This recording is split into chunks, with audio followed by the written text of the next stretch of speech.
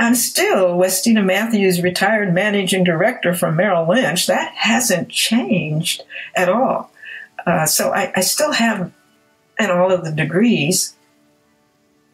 But they also see me. My husband said today, I love that you're so happy. You're just so happy. And I'm like, I am? He said, no matter what's going on, you're just sort of happy about everything.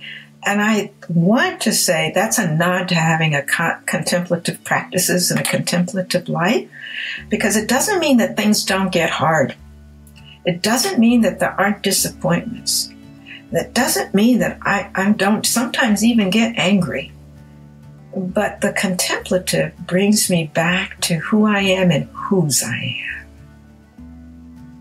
And that's what it's all about for me. To always remember who I was at the moment that I took my first breath.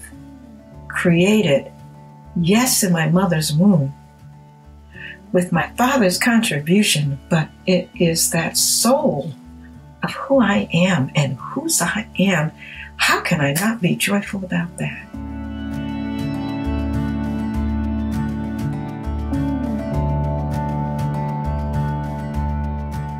Hello, everyone. Welcome to the Pivot Podcast, where we explore how the church can faithfully navigate a changing world. I'm Dwight Shiley, and I'm joined by Alicia Granholm. Hello. One of the key pivots that we are exploring in this podcast is the shift from a focus on making institutional church members to making disciples of Jesus, or we might say apprentices of a Jesus-shaped life.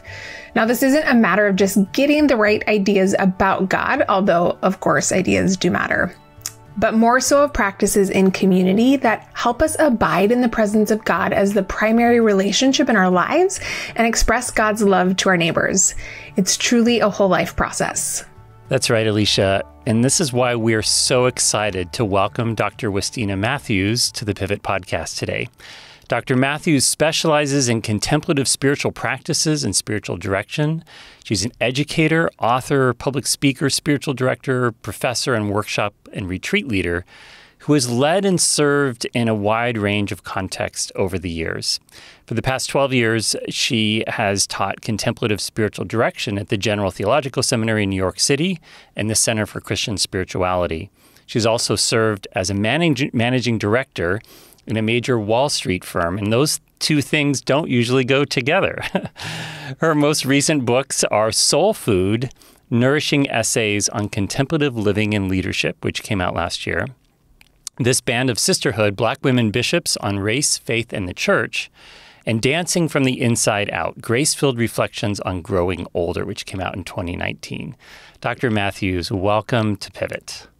Thank you. I'm excited to be here with you all. So tell us a bit about your ministry journey, which has been very interesting and wide-ranging. Can you share with us a bit about what led you in particular to focus on contemplative practices and spiritual direction? Mm-hmm. Yeah, I was thinking about that. I know we're recording this, but it's the day after the 23rd anniversary of 9/11.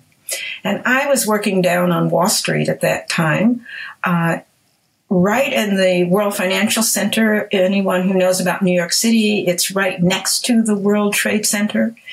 And I remember running down 34 flights and over the Brooklyn Bridge in 45 minutes. I say Jackie Jordan Kirshner had nothing on me, watching the towers coming down, watching men jumping from those top floors of the tower, wondering what the heck is going on. And I think when you're in those life and death moments, it's kind of a wake-up call. Like, what is this all about? And at the time, I was attending a Presbyterian church, and I was having what I thought was pastoral counseling, but I now have come to understand his mentor was Howard Thurman, an amazing mystic. And so what I was really experiencing was spiritual direction. And I was meeting every week, and it was really a lifeline for me. And I began talking about, because a corporate woman of color who is seeking and faithful began to talk about the faith of a mustard seed, and people started inviting me because, you've got Women's Day programs and all of this, and I would go out and speak. And then what would happen is that men and women who were in corporate would come and say, I'd like to meet with you. And I'm like, why? And they said, well, I want to talk more with you. And I've learned since that when people say they want to meet with you, that's one of the clues that perhaps you're being called to spiritual direction. By then, I was starting to attend Trinity Church Wall Street down right near where this all happened, because the doors were always open at that church. And I began to talk to the clergy there, and they suggested that if I wanted to get more experience in spiritual direction, because after all, I got a doctorate and a couple of postdocs. So that means I must have to study this, right? It isn't that it just comes to me. They suggested the Shalem Institute for Spiritual Formation that was founded by Tilden Edwards, an Episcopal priest. And I said yes, mostly because it was distance learning. This is before that was in. And when I went for my first residency, 10 days, with Shalem and my cohort, I experienced contemplative. And I felt like I was home. I didn't have a name for it. I didn't come to Shalem because it was known as a contemplative spiritual training, but I felt home and began to live into what it meant to have a contemplative life and to be a contemplative leader. So that's a long way of saying how I came to it, but it was a pivotal moment in my life that changed the direction.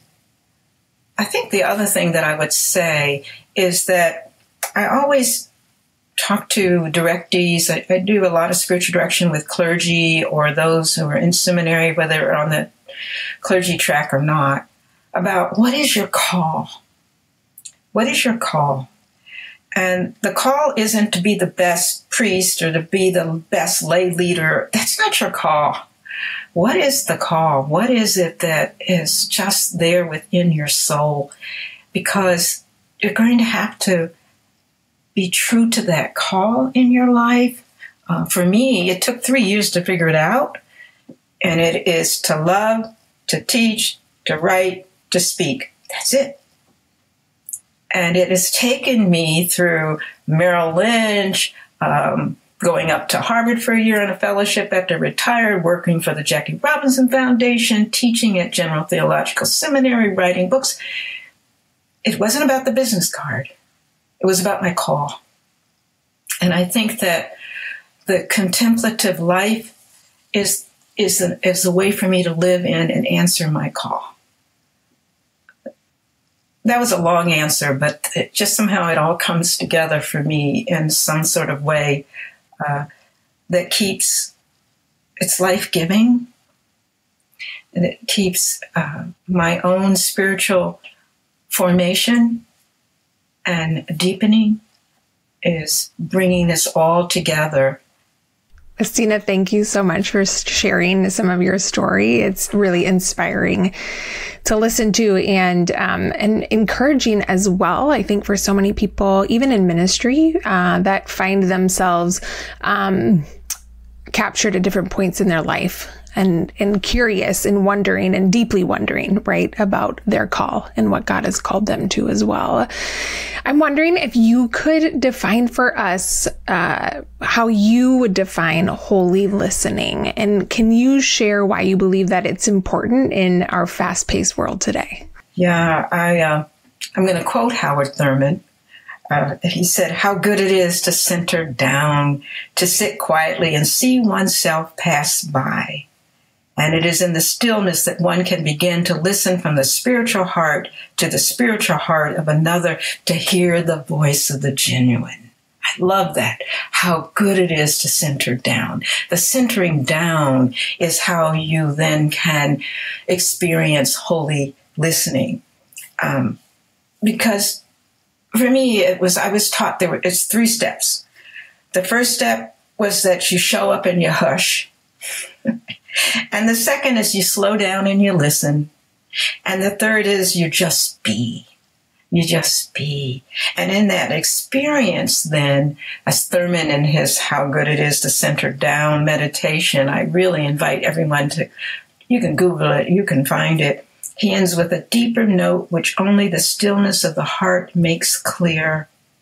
It moves directly to the core of our being. Our questions are answered, our spirits refreshed, and we move back into the traffic of our daily round. Holy listening. It's that you hush, you listen, and you be.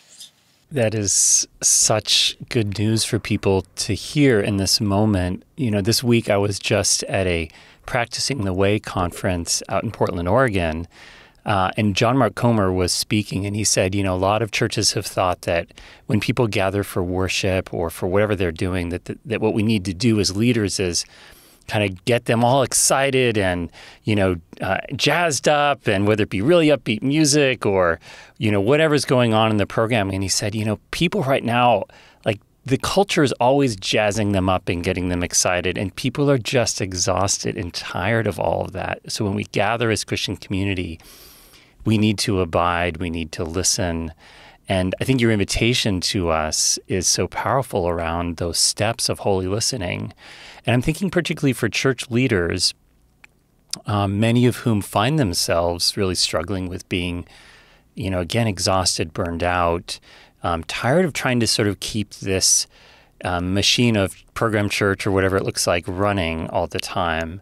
So I wonder if you can speak a little bit about contemplative practices then as a vehicle, as a structure to go from simply having this aspiration of, yeah, I know I should be closer to God, I know I should abide, but unless that gets translated into behaviors that are habitual over time, it's probably not going to happen. And so talk with us about contemplative practices as this way to experience renewal and deepening. Well, first, let's talk about my understanding of contemplative, because I think that's important. It's about love and a sense of knowing and unknowing and mystery.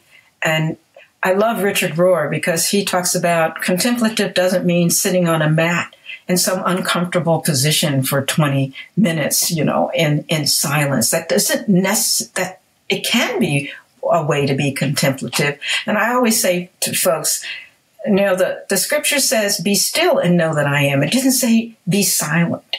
And so that the contemplative doesn't mean that you have to be silent. Centering prayer certainly is one that I enjoy, but it doesn't have to be that you do that kind of practice. And there are thousands of ways.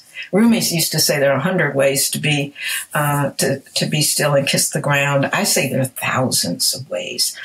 And in that stillness, we have to de-Westernize what that means, because in the Western tradition, it does mean a certain kind of be still, be quiet, here's how we're going to do it. And yet my understanding of it includes stillness practices such as meditation, centering. It can be generative, which is the Lectio Divina, the visualization, but there's also creativity.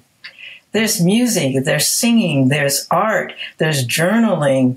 Then there's the activity of the pilgrimages and also vigils and marches. And then there's relational, such as storytelling, which has really become very much a contemplative practice, particularly today, as we're trying to create that beloved community and get to know one another. Let's tell one another our stories. And then there's movement, which is yoga, it's Tai Chi, it's Qigong, it's forest bathing, you name it. There's so much out there. And then there are the rituals, the ceremonies. And so you can see there's a wide array of what it means to be contemplative, because it is that life-giving and restoration. So when clergy who are feeling really burned out, I love the book about rest is resistance. Sometimes rest is a contemplative practice, to give yourself permission to just restore and have your own kind of Sabbath. And it doesn't have to be the Sabbath. My father was a minister, AME minister. He always took Monday off. After Sunday, he was done. It was Monday off. It doesn't have to be a Monday or a Friday or a Saturday. It is also the rest. It also can be contemplative. So that with that array, it's beyond any religion, any particular belief, and it is really so open to what it is that will refresh and renew you. We have I know a young rector, and she does, what is that skating you do that is competitive with other women? That's her contemplative practice. I love it. I love it that she's using her body that way as a way to restore herself. That is contemplative. It's a place where she can just be in her body and experience and release. And so I really want to encourage lay and clergy to be open to the possibilities of what it means to have a contemplative practice. And there's a difference between rule of life and rhythm of life, okay? And often in clergy, you're encouraged to have a rule of life. And if you're in lay ministry, maybe that as well. And there's nothing wrong with having a rule of life. But a rhythm of life would then call upon your head, your mind, your body. I always say your body is your first spiritual director, and your heart. So where is it that you can experience the divine love? Where does that take you home? I mean, home within yourself. And what would that look like for you? I also want to speak to something that you were talking about, Dwight. What I'm finding, and there's research on it, there's certainly the young, the nuns and duns that actually are very spiritual. They don't really want to be a part of organized church. Church has harmed them, or they're suspicious of church. But I'm also finding those who are in the last act of their life season, they are seeking spirituality too, because it's like, wow, Peggy Lee, is this all there is? If this is it, how am I going to be and experience? And if I say I believe in life everlasting, what's that going to look like, and how can I experience some of it now? And so I see those tales of growth and opportunity in church and non-church. And the other thing I'll say is that church has harmed clergy too. We never talk about that. It's harmed church. The church has harmed organized religion, has harmed clergy too. And so contemplative practices can also be healing. How do you soothe that soul and that contemplative? I don't know if I answered your question, but that's just where I came with this. So, it's spirit-led. But that's what I'm thinking about when you say, what are some of the practices? Will you figure out is for you? For me, yes, I have centering prayer most mornings with a group. They get together 365 days a week. I can't tell you I do it every day, but 4 out of 5 mornings I'm going to be there with them. It's very helpful for me. That's that kind of get your day started, integrate it. But I love to ride my bike. I go ride my bike for 8 or 11 miles. And it's not a racing or anything. It's my time to talk with God. I'm just pedaling, and I'm just having a conversation. And I'm just releasing, and I'm out there in the nature. But I also love to walk. And when I walk, I'm listening to music, and I'm listening to all kinds of music, right? Growing up in the Black church, I love gospel. It gets me going, but I also love contemplative. I love classical. I'm listening to music, and I am just talking, and I'm glad I've got those earbuds in, because people think I'm singing. I'm not. I'm having a conversation, but I'm also taking time to listen, to hear what the Holy Spirit has to say to me. And some of my best ideas, resolution, forgiveness, healing, has come through doing those kinds of things as opposed to sitting down and using my mind. And clearly, mind is important, but I need to be out and experiencing things. So I want to just follow up on a couple threads of what you shared. It's so rich. And first is just, you're helping remind us of how the Western understanding of the person is so bifurcated, right? Between mind and body, which is so foreign to what we find in the worldview of Scripture and Jesus's, Jewish background, which is so much more integrated and holistic. And I think that's really important right now. And I think people are yearning for that very kind of integration. And the fact that you're naming riding your bike as a contemplative practice or walking, that's so helpful for people, because I think people intuitively often experience the presence of God in those activities, but then they may think, no, that's a different category from sitting in prayer in a kind of formal way. So I want to just ask you about one other thing, though, because I think partly what's happening right now is people have come to look outside the church for spiritual growth, because so much of how we've done church is not focused actually around cultivating spiritual growth directly, right? It might have many other good things. So I wonder if you could speak just a bit to that dilemma. Really, it's an opportunity, I think. So if many of our listeners are leading local churches, and what are some things that they might do in order to actually bring some of this spiritual growth work more to the heart of congregational life? I'm chair of Spiritual Directors International, and one of the things that we're seeing, and we have over 6,800 members worldwide, those are members of their spiritual directors, and they're also the formation programs. But we also have the seekers, the ones that are searching, that are looking, and that some of what we're doing, the environment. Think about, climate control, what's going on with the climate and the environment. That's why I said the forest bathing, the music. There's so many different ways that we can reach the congregation, and in service. Service is so important, so that we're reaching out and embracing not only those that are coming into the church, but those that are outside of the walls, but are showing them by example what we mean when we say beloved community. I think is so important. Ritual. I just brought it up to my own little parish here on Skidaway Island around grief, because several of my directees are dealing with grief, and it's a hard time for them. And one mentioned that they had a card for their sister who died, and they didn't know what to do with the card. And I said, oh, wow.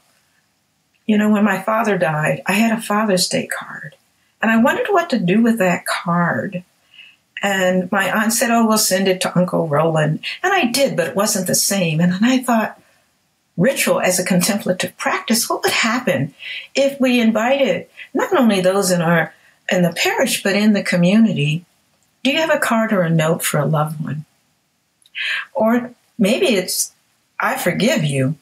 It doesn't have to be a love note. And what would happen if during the service you could put it all in a box that nobody would see, and then you put it in the chapel and just invite everybody in the community? If you want to drop your card in, your note, you could put it there. And then what if we did on All Saints Day, a ritual where we burn them? Nobody's read them. But then we can come together as a way that, okay, I now have been able to acknowledge life after death, that it's a continuation, that we're all spiritual beings, and the promise of the love, and here we are in a beloved community doing it. What would that be like to offer something like that? To me, that's a contemplative practice, that we could extend to the community who we are in a way that would meet them where they are, not in saying, here's how we do it, come do it the way we do it. No. What are you going to do with that card or that note? how can we help you get some closure with your grief? Because there's a lot of grief going on in the world right now. There's a lot of grief going on. And it's not just from COVID. Of course, there was that too. And particularly for clergy, they had to put their grief on hold because they were so busy ministering to others. And so there is grief that is unresolved. And I think that's one place. And then justice. What does justice mean? Richard Pryor used to say justice means just us, because just us is going to jail and going to prison, and we laugh about it, but it's so true. And how can we be church, not just invite people to church, right? How can we be the living, loving example and presence of the love of Jesus Christ? I love that you brought up the grief. I think that is something last night, our family, as well as the rest of the families that are part of the elementary school that both of our sons go to, found out that the school will be turned into an early child care center next year, which is amazing. And it means that anyone who's in K through 5 next year will be going to a different school. And for our family, this is the first year we were part of this school, so we don't have as much of a history with it as do the rest of the families. And my husband and I couldn't help but wonder, okay, God, why might we be part of this school for this year, as we are able to see, right, just the amount of grief that this community that we feel like we just stepped our toe into, but will be collectively experiencing for the next year, particularly for families that have been part of the school for years and years and will experience a big change. And I think there are so many changes that have really happened, not because of COVID, but really since COVID, that collective grief and the different ways that people are experiencing it in community, and especially when so many have left churches and left places where they were able to be part of communal spiritual practices.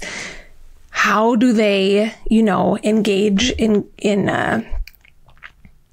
working through their grief in ways that are really meaningful and helpful, and not just holding on to it. I think it's such an important area of life that many people don't have helpful tools for working through today.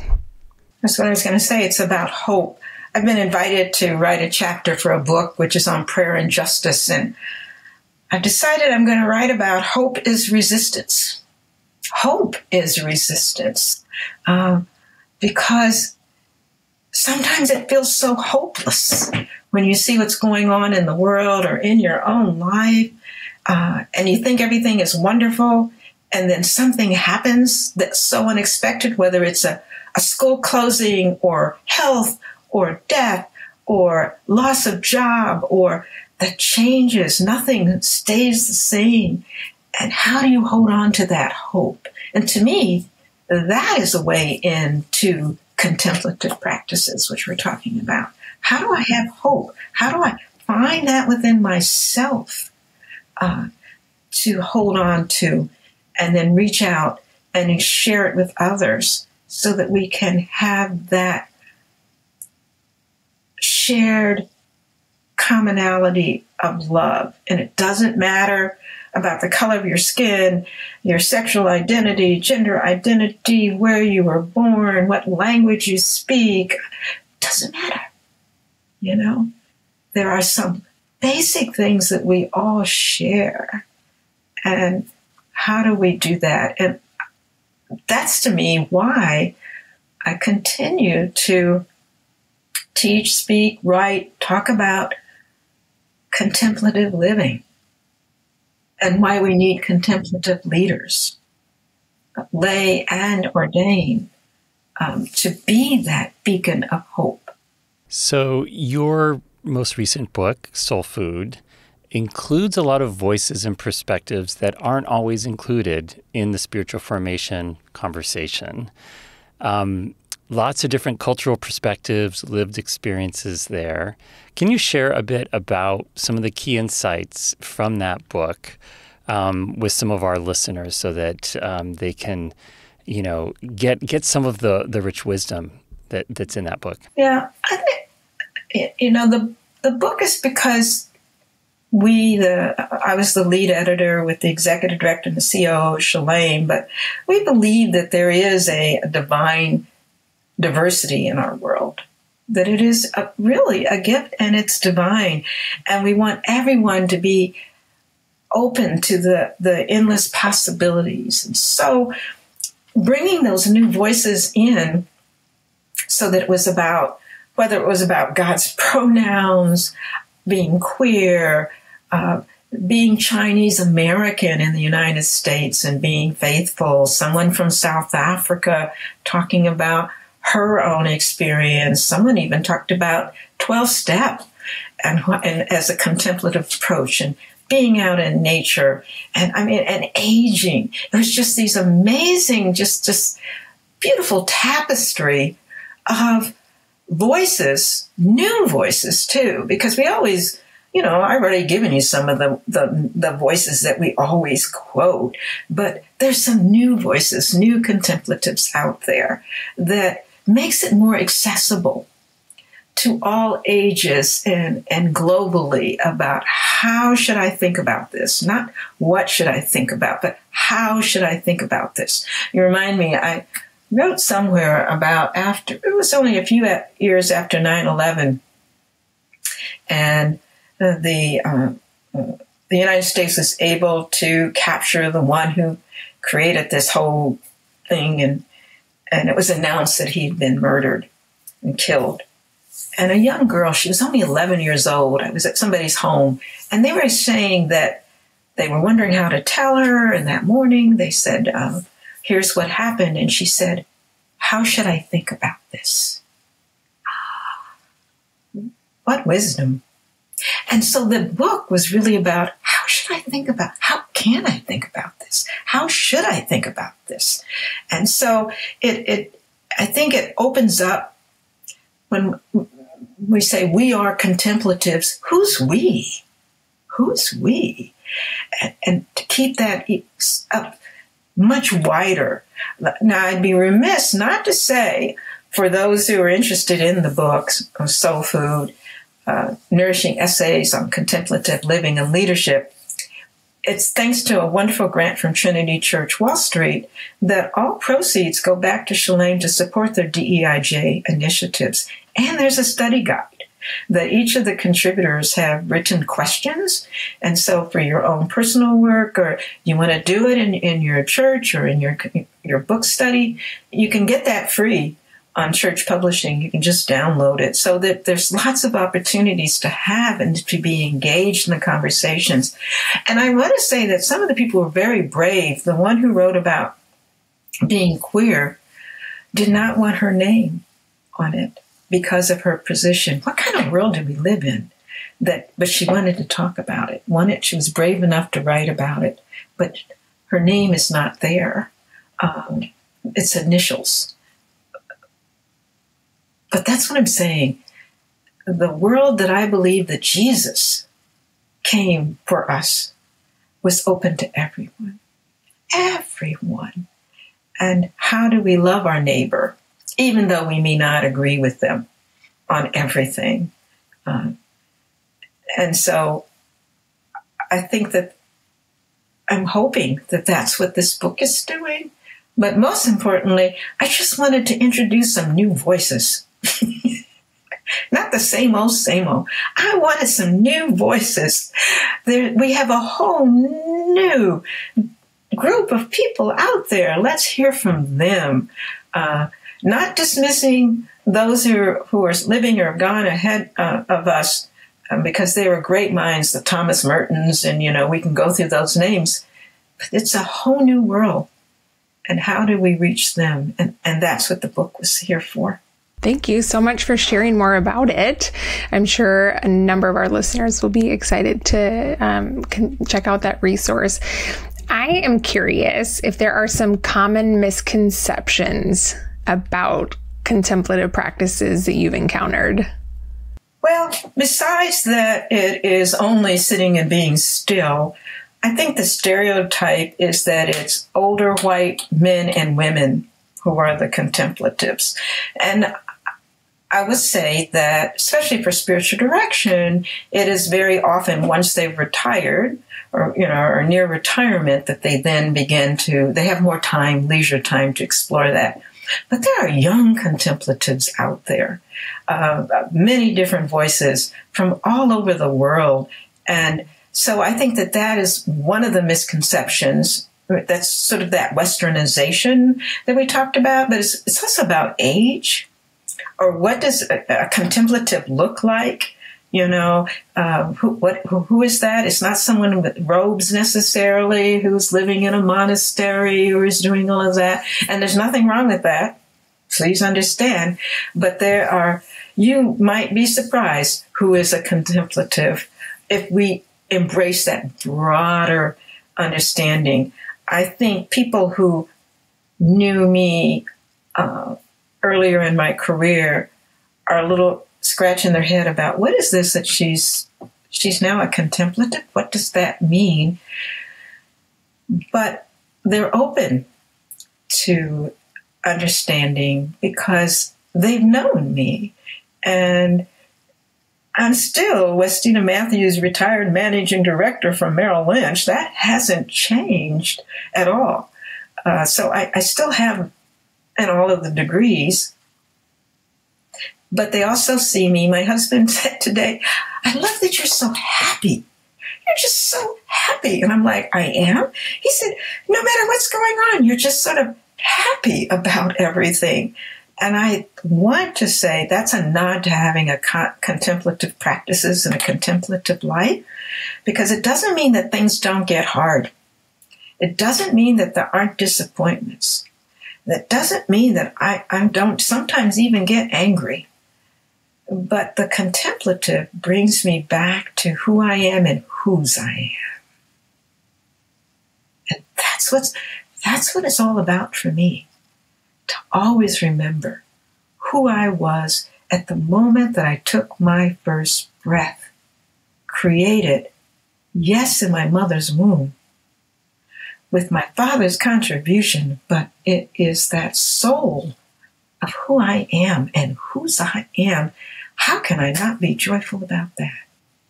Well, that's a wonderful place for us to begin to wrap up around, but we have really one last question for you, which is there one contemplative practice that you would encourage our listeners to try this week?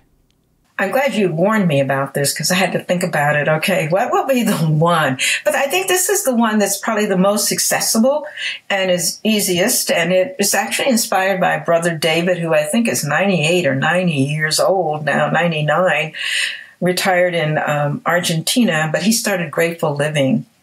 And I would say this is it. And that the step one is to stop and take a deep breath. And whether life is challenging or life is joyful, it's just remember to stop. Doesn't matter what's going on. And then look around. 60 seconds. 60 seconds. Have a clock. Watch the hand. 60 seconds. And then look and have some way of saying thank you. Thank you for this moment. Thank you for this moment.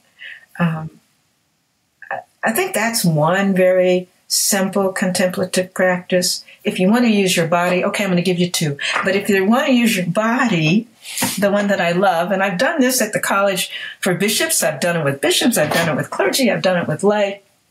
It's a body prayer. And you just take your hands and you offer up to the divine your gratitude, your cares. You receive the blessings, you bring them into yourself, and you share it with the world. It's really simple. You just go up, up, up, in. Do it to music. Do it while you're walking. I do it to music all the time. I know people are wondering when I'm walking what I'm doing. They think it's some sort of arm exercise, to keep me. But it's just something very wonderful. And with the music, hold. If you're here, just hold it if that's where you need to be. If you need to be here, hold it. And then or here. But those are two very different kinds of contemplative practices. Certainly the one with the 60 seconds when I'm doing spiritual direction with someone, I usually do a little short poem or something. And then I said, okay, 60 seconds. And have them just get quiet. And then we start. And usually during that time, I can hear the little clock on my desk tick, which I don't really hear any other time. So just to be present, to be here, it's easy. It's right there for you. I love those. Thank you so much for sharing both of them. As someone who actually, I find I can appreciate both. One that's a little bit more still, but like you, I love connecting with God while I'm moving and often walking or walking in the woods. It's just something that about movement that, feels like can be easier to find God accessible at times, especially in our busy lives. So thank you so much, Dr. Matthews, for sharing your insights and wisdom with us today. I can't wait for our listeners to practice some of these contemplative practices themselves. Thank you so much. Thank you for inviting me. I've enjoyed this so much, and I feel like that commercial, just do it. Just do it. Just do it. Whatever you do, it'll be better for you. Whatever you do. Well, thank you. And to our audience, thank you for joining us on this episode of Pivot. To help spread the word about Pivot, please like and subscribe if you're catching us on YouTube, or if you're listening, head to Apple Podcasts and leave a review. It really helps. Finally, the best compliment you can give us is to share Pivot with a friend. Until next time, this is Alicia Granholm and Dwight Shiley signing off. We'll see you next week.